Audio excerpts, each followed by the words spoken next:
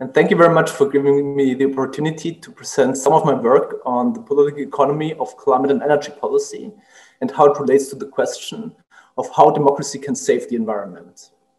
My name is Michael Jakob from the Mercator Research Institute on Global Commons and Climate Change in Berlin, Germany. So in this talk, I will give 4 key points. First, I will provide a very short motivation for the question. Then I will talk a little bit about public support for climate policy, about the resistance of special interests, and finally draw some lessons, what this means for democracy and environmental equality. So we all know that the Paris Agreement aims to limit global warming to 2 degrees or even 1.5 degrees. There's some encouraging development recently. Many countries have announced net zero targets. They want to go to zero net emissions. That's the European Union, China, Japan, and also Joe Biden has announced that the US policy will adopt such a target. However, targets are not enough. You also need policies to actually put the changes, the transformations in economic structures into place. So there are many different kinds of policies you can adopt, like carbon pricing, subsidies for R&D, efficiency standards, and so on. But what determines whether policies are adopted? Well, for this, it's important to understand the political economy. And what is political economy? In a very simple sense, you can actually define political economy as the question of who gets what, why, and how. So basically, this means that policies are implemented to serve interests of those actors that have the greatest influence on the formulation of policies. And these actors can be voters, can be industry groups, can be trade unions, environmental NGOs, and so on. And actually, there's a huge interplay in actually policy formulation. And why certain policies are adopted depends on the question who actually can have a say in policymaking. Recently, we published a study that looks on the determinants of policy stringency. And we found that there are 2 factors that are highly influential. One is public support for climate change mitigation, meaning that you have many people who kind of believe in climate change and who believe that something should be done against it. And the other thing is governance, actually the quality of regulation, the control of corruption, to rein in vested interests, to kind of have a counterweight to those forces that want to work against climate policy. So first, let's look at public support for climate policy. You ask, why should policymakers care about climate change? Well, policymakers are very much concerned about votes in democratic systems. So even if policymakers are not intrinsically motivated, if climate change becomes an important issue in elections, policymakers will pick it up. So again, let's look at the US. Joe Biden was not a very green presidential candidate from the beginning, but the compromise with the party left, who very much pushed for a Green New Deal, actually made him adopt very stringent policy targets in his electoral program. Or also, if you look at this guy on the lower right-hand side, that's Markus Söder, the Prime Minister of Bavaria. He also turned very green. He was never really much in favor of free measures before, but now he actually realized that many people care about the environment and that including green aspects in his program can actually promote his standing and even promote his possible bid to become Germany's next chancellor when Angela Merkel's term next year expires. If you look at public attitudes in many countries, it's quite encouraging to see that even in the US, which has a high degree of climate skepticism, there's a constant share of people who are concerned or very much concerned about climate change. So this yellow line in the front shows the evolution over time from 89 to 2014. And you see that it always fluctuates between 50 and 70%. So there is an ups and downs depending on recent developments. The economy, of course, is a very big issue. So in recessions, often the environment takes second stage. But still, even in bad times, you would have a majority for climate change mitigation. Or also look at what Fridays for Futures has done. there's been a huge global movement for climate policy all over the world. Young people taking to the streets, demanding climate action. And this has made a difference. This has been picked up by policymakers. You might ask, okay, how actually is public support for climate policy determined? One thing, of course, is understanding of science. If you look at the diagram on the right side, on the left hand, this shows actually that the more people know about science, the more they are in favor of climate change mitigation, the better they understand that climate change is a problem. But here comes the downside. This is highly polarized among party lines.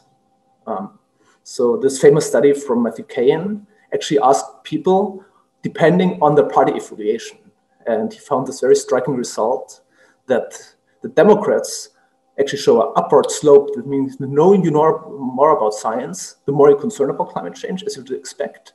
But for conservatives, Republicans, it's the other way around. The more you know about science, the less you believe in climate change. So actually, climate change attitudes are very much a political identity issue. It doesn't matter that much what the facts are, but you pick out those facts that actually correspond to your party affiliation, to your other worldviews, and also what actually other people in your surrounding might believe.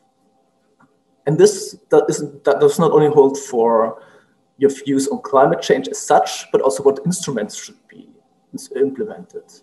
So for instance, people who have more liberal worldviews might be more favorable towards market-based policies, such as carbon prices, whereas people who have more hierarchical worldviews are more likely to favor command and control policies, such as bans of fossil fuels, efficiency standards, and so on. And actually, you need a democratic process to reconcile these different attitudes, and also, if you talk about policy instruments, to see how you can actually strike a compromise to get people together. And for instance, in the US, there has been a move by conservative economists for a tax reform, a big tax swap, to actually make the tax system more environmental friendly, while at the same time also doing things that might appeal to conservatives, such as reducing other taxes or using money to pay back public debt. So what about the resistance of special interest groups? Of course, you know, mitigating climate change means burning much less fossil fuels, phasing out fossil fuel use in the next decades. And of course, fossil fuel industries is a multi-billion business. So these are certain countries that are highly dependent on oil, on gas, on coal. Think about the Middle East, think about some countries in South America. And some estimates go that climate policy would reduce the worth of global fossil fuel resources by about 10 trillion US dollars. So that's really very, very much money. And the problem is, climate change mitigation would, of course, yield benefits that by large exceed the costs of climate change mitigation. But the costs and the benefits are unequally distributed. The benefits would accrue to everyone in the world, more or less, and also to people who are not even actively involved in the democratic process right now because it's the future generations. Whereas the costs, loss of revenues, would be concentrated on very few actors, on big firms. Think about the big oil companies, for instance. And for this reason, by something that's often called Olson's asymmetry, these losers have much higher incentive to actually lobby, to do something against climate policy, to induce policymakers to not adopt ambitious climate policies. So what do these special interests actually do to kind of soften climate policies or even contravene moves to put into place climate policies? One very classic way that interest groups try to influence policymakers is lobbying. So of course, in many countries, contributions to political campaigns, to electoral campaigns play a huge role. Also, provision of information, so what kind of information you give to policymakers. You always have a kind of battle that there are studies by the energy-intensive industries, saying, okay, if you adopt climate policy, this will be very expensive, this will lead to huge job losses, this will actually undermine our competitiveness on global markets, and so on. And also, of course, doing public relations, producing YouTube videos saying that climate change is actually not such a bad thing, that there was a very good example by the oil industry that had a video that said, okay, some call it pollution, we call it life, because CO2 was said to be promoting plant growth, and so on. There are other forms that are less legal, so to say. One, of course, is outright corruption, bribery, really going to policymakers, handing over money. You can just think about like your suitcase full of money. Or what's also very common in many countries, the so-called revolving door principle, that policymakers, after the term in office, get good jobs in these industries, or the other way around, that people from industries migrate to ministries, then they work as a policymaker, but they still have very close ties to those industries. And they adopt policies that are more favorable to these industries. And also one strategy that has proven very influential is casting doubt on scientific findings. There's a very nice book from Norman Oreskes and Eric Conway, The Merchants of Doubt, where they show how industry lobbies have time and again used the strategy to undermine policies, not only on climate change, but also, for instance, when it comes to smoking, to always say, the science is not settled. We're not certain that this is true. It might be, but we don't know. And they used every kind of uncertainty that has been conveyed by scientists to actually argue that it's an hypothesis, but we don't really know. We need more evidence before we can act. And actually, this has put scientists in a very difficult position, because as a scientist, you want to be as transparent as possible. You want to show all the uncertainties that you have. But at the same time, this always gave kind of a ammunition for skeptics to challenge climate policy. So what can you actually do to deal with these vested interests? If you're a policymaker and you want to introduce climate policies, there are actually two things you have to address. First, you have to find ways to compensate losers. That means you have to offer support to those who would be most severely affected by climate policy. So probably you will have to compensate owners of fossil fuels, you will have to compensate power plant owners for their economic losses. Also, it's very important to see how you can actually deal with workers, because if many people would lose their jobs, for instance, in coal mining, you have to offer some kind of alternative. So something like early retirement, like retraining programs, or also social assistance. It's also a very big issue on a regional basis to find ways to provide regional economic futures. That means there are certain regions, like for instance in Germany we have Lusatia, Lausitz, where there are not so many jobs which have been quite severely affected by reunification, and they're highly dependent on lignite mining.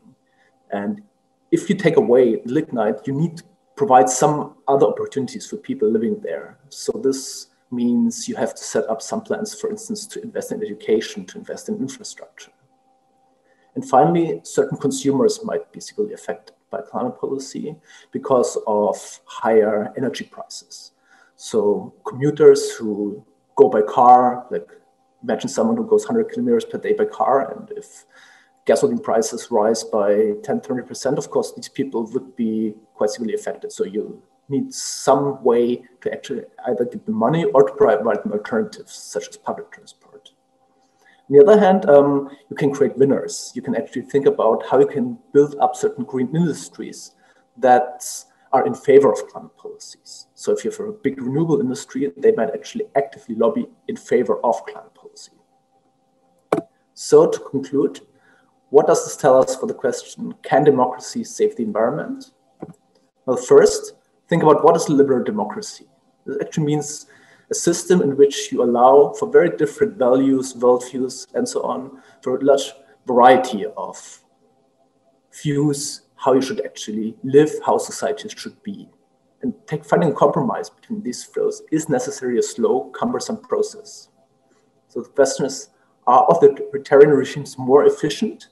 Maybe they can build clean energies without actually having these some compromises. This might be, but on the other hand, you might also argue that authoritarian regimes are actually bad in providing the necessary innovation in terms of technological innovation, but also social innovation. And in the long run, authoritarian regimes might be not more likely to be able to address environmental problems. And of course, you can ask, if you have authoritarian regimes that are more efficient, do we want that? Isn't it like having a cure that's even worse than the disease? Would you want to live in a system in which maybe the environment is protected, but basic human rights are violated? Probably not. So finally, if you want to have an active, deliberative democracy that can deal with environmental issues, we need to bring in people in a kind of dialogue, in some deliberative process, where actively policymakers try to bring everybody on board, in which people have a say in policymaking, in which tries to achieve compromise based on scientific facts, in the way that also limits the influence of special interests. Thank you very much.